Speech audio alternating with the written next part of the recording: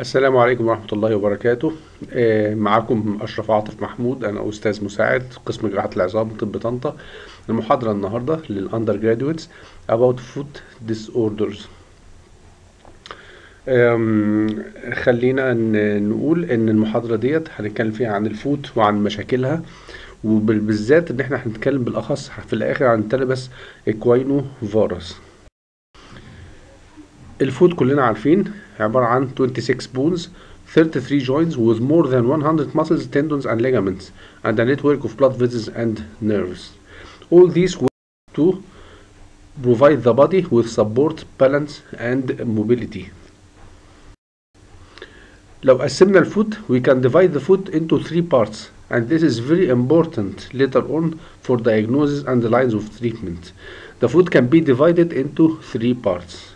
The anterior part, which is called the forefoot, the middle part, which is called the midfoot, and the posterior part, which is called the rear foot or the hind foot. لو جينا نتكلم على كل واحدة, the forefoot is composed of 5 metatarsal bones and 14 phalanges that make up the skeleton of the toes. The midfoot includes mainly the 5 tarsal bones, which are the navicular, the cuboid, and the 3 cuneiforms.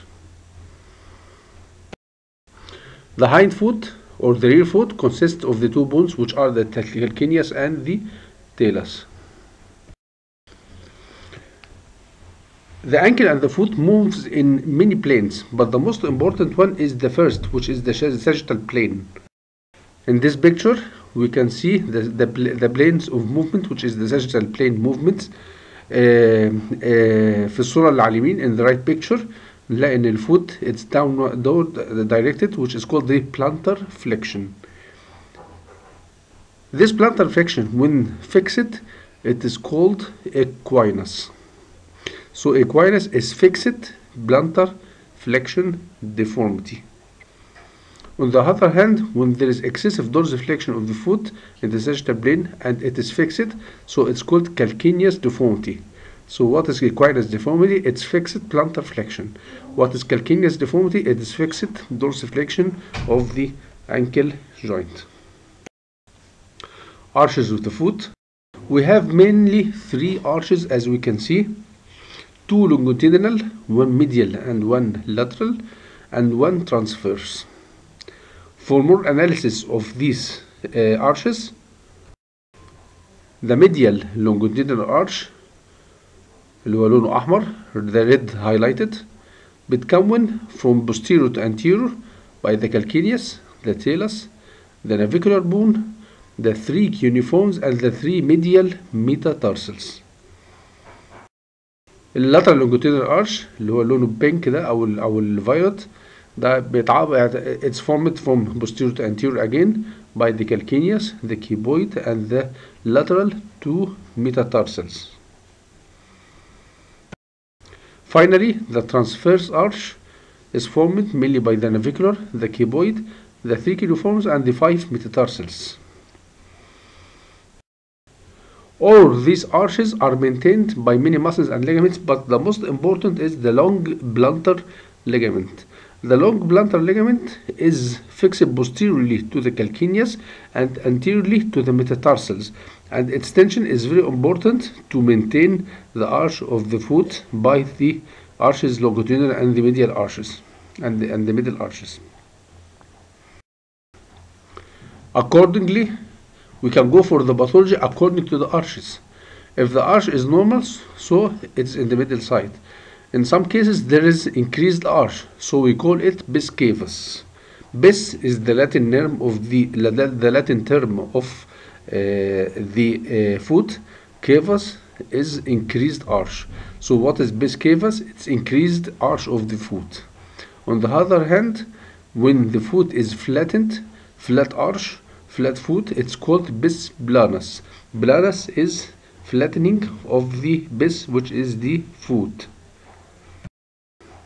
We can talk about the bis cavus. Bis cavus is high arched foot which does not flatten with weight bearing. The deformity can be in the forefoot, midfoot or hind foot. As we mentioned before, the foot is divided into 3 parts. and it can be in combination. And localization of the site of the deformity is very important, so we can attack the pathology by surgery or by medication or by physiotherapy. This is an example of high arched foot. Here in the X-ray we can see that the site of the increased arch is posteriorly in the hind foot in the calcaneus. On the above picture we can see that the calcaneus is in varus medial deviation, and this is very common in the caves that the foot goes into varus, and sometimes it's called varus foot. Varus foot. Etiology of increased arch caves. In 80% it's secondary to club foot, neuromuscular disorders as polio, malunited fractures, burns, and in 20% of cases it's idiopathic with no clear cause.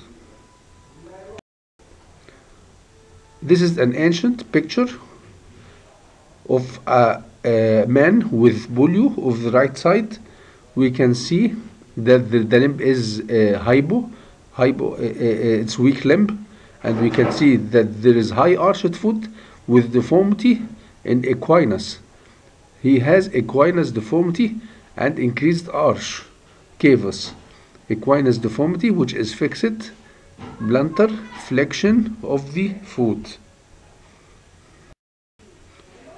Management are mainly orthotics for mild and non-progressive deformity, lateral foot and hind foot boosting, large toe box shoes. Surgically, management can be surgically, either treat the underlying problem, and many cases we need to make plantar release. It's very common. And sometimes in combination of procedures, which is soft tissue procedures and bony procedures. In general, in the foot deformity, we can talk about the management in mainly three planes.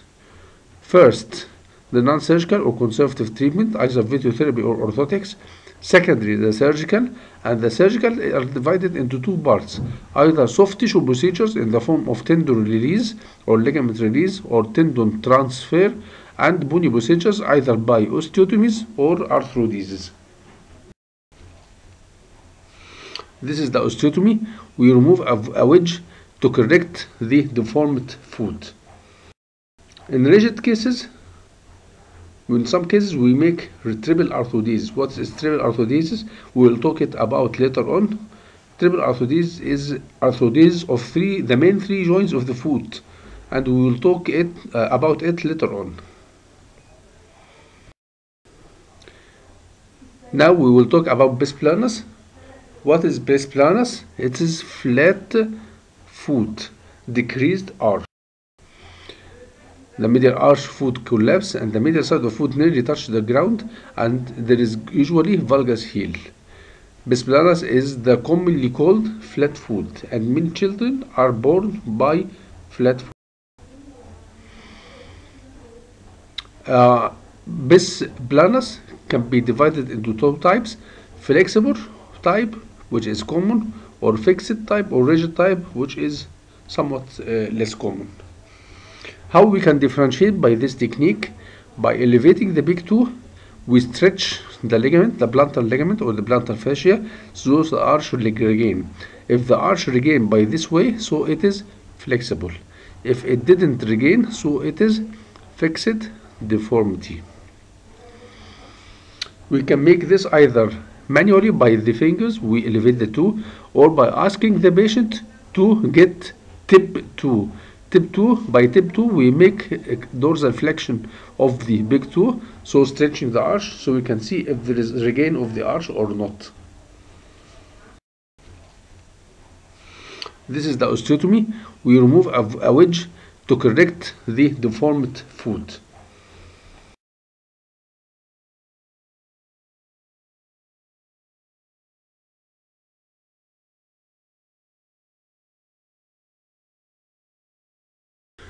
The midfoot includes mainly the 5 tarsal bones, which are the navicular, the cuboid, and the 3 cuneiforms. Treatment, again, as we said, treatment of any foot deformity, we can divide it into first conservative, secondary surgical, and surgical are either soft tissue procedures or bony procedures. This statement is very common and it's very important in treatment of flexible flat foot, which is conservative treatment. We can say that any procedure for the correction of flexible pes planus should be done for disabling pain after exhausting every means of conservative management. So the treatment is conservative. Then we start to see other procedures if it is not effective.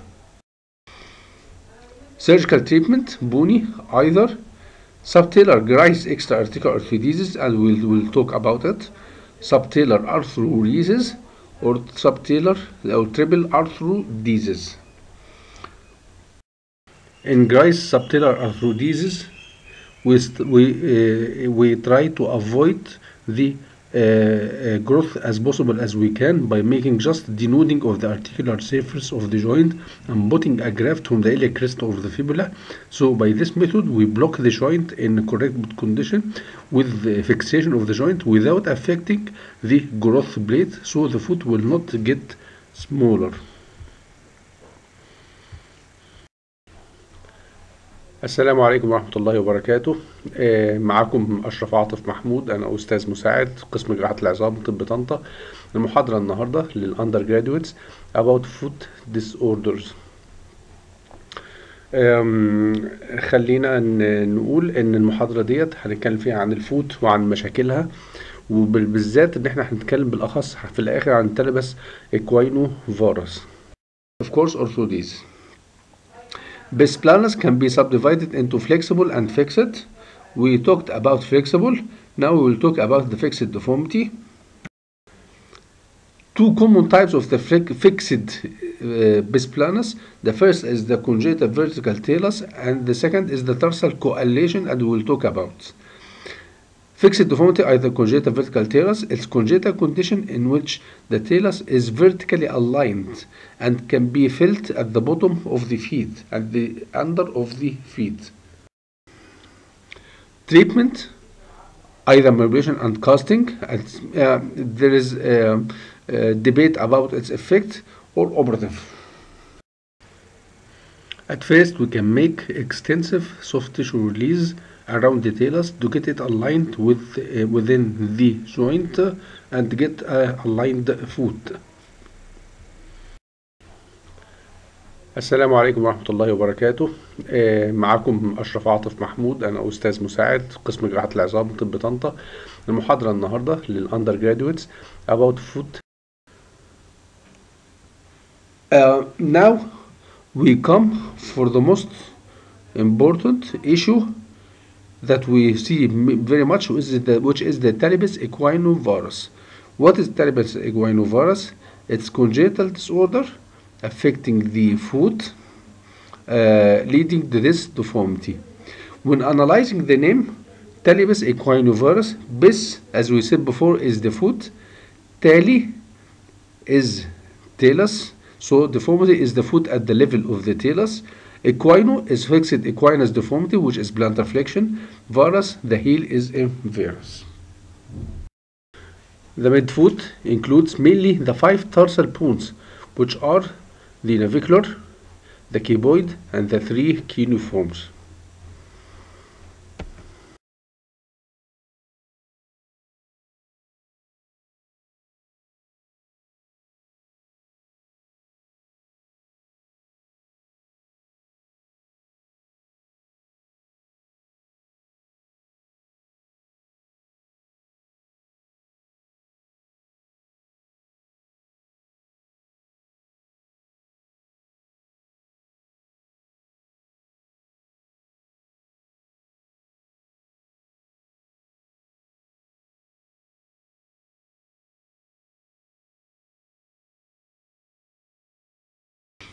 Again, this is the picture. We can see the deformities.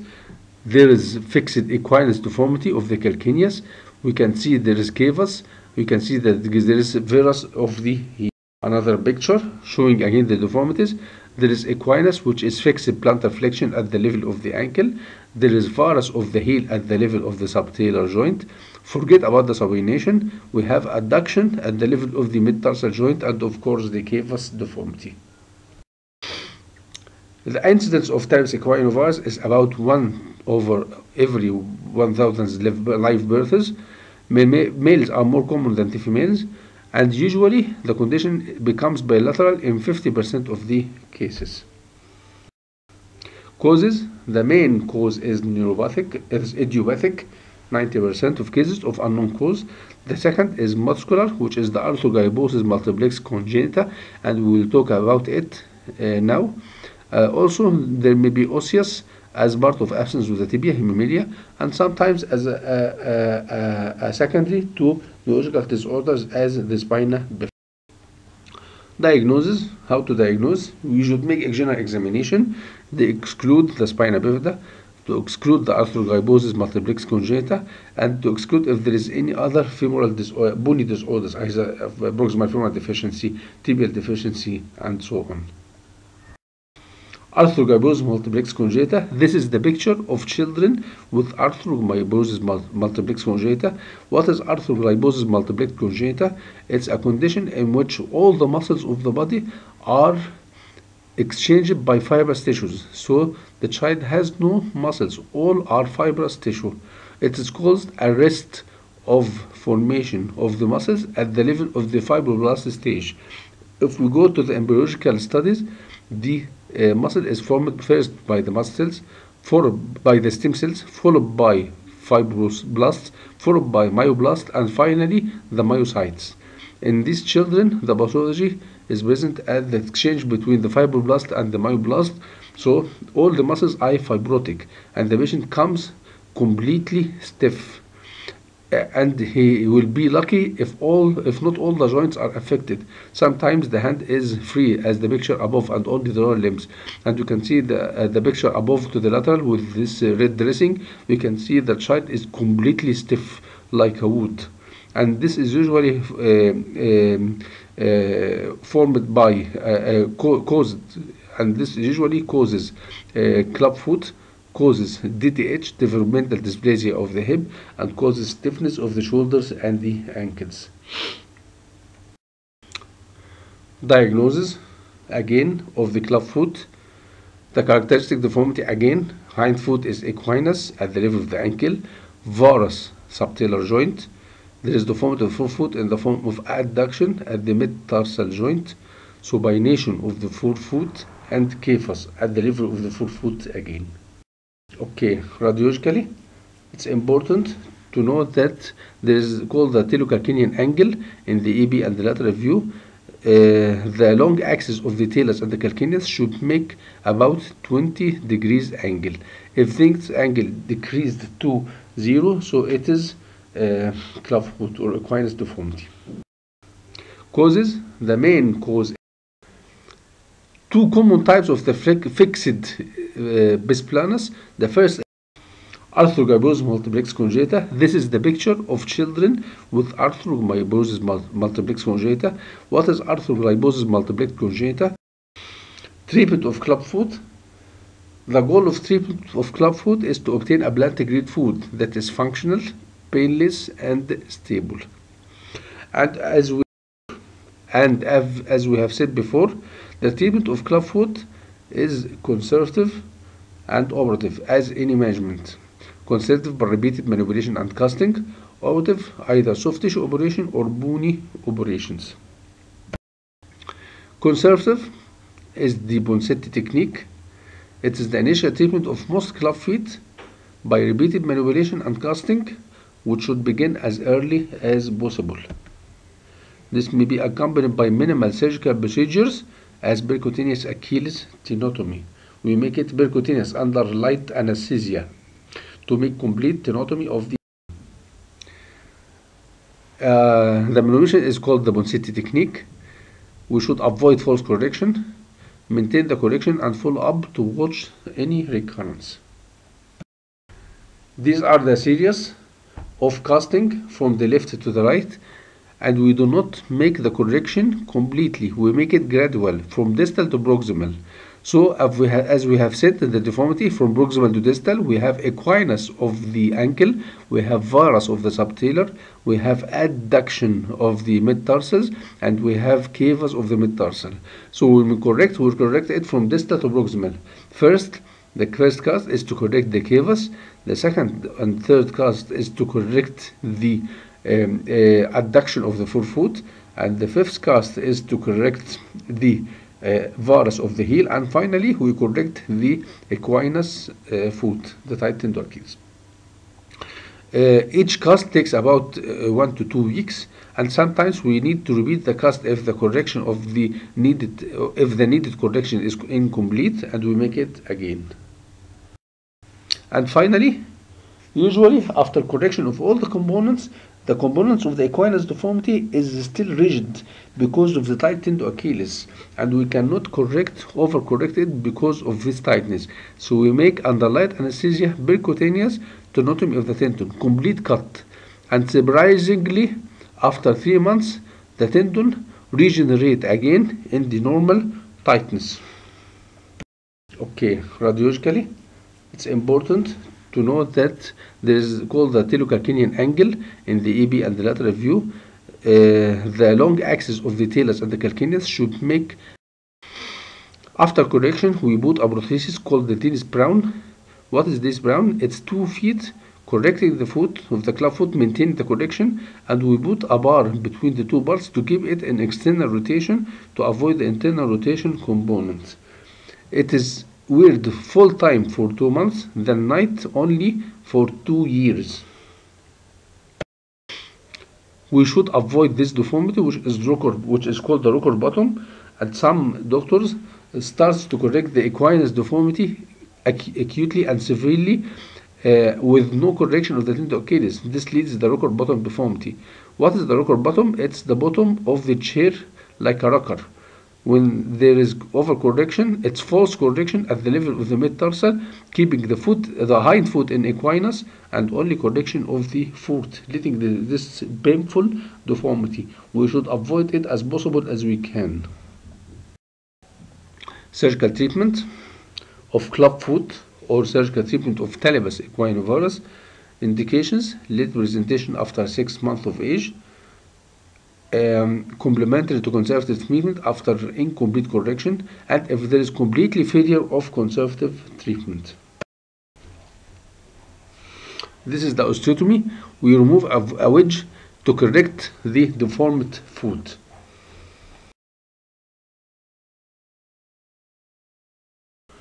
Bony operations, usually accompanied with soft tissue operations, not alone. Types of bony: either osteotomy to correct the foot deformity or internal tibia torsion. Sometimes we need to make telectomy, especially in case of arthrogyposis with severe deformity, and then sometimes we make arthrodesis, and this is usually after bone maturity on several joints. We make arthrodesis of several joints, which is called the triple arthrodesis. Osteotomy, Doyer osteotomy, we make acute correction, age of 4 years and up, not before the 4 years. And it corrects the persistent varus heel.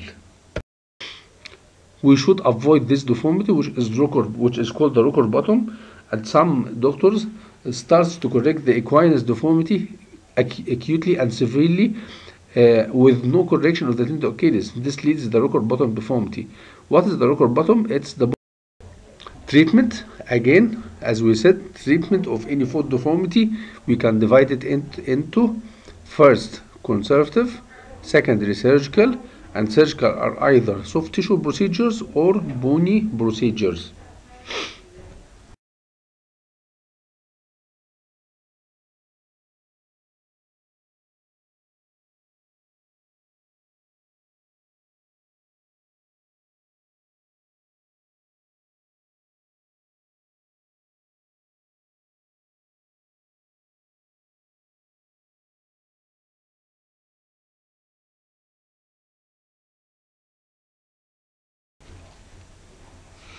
This is the osteotomy. We remove a wedge to correct the deformed foot.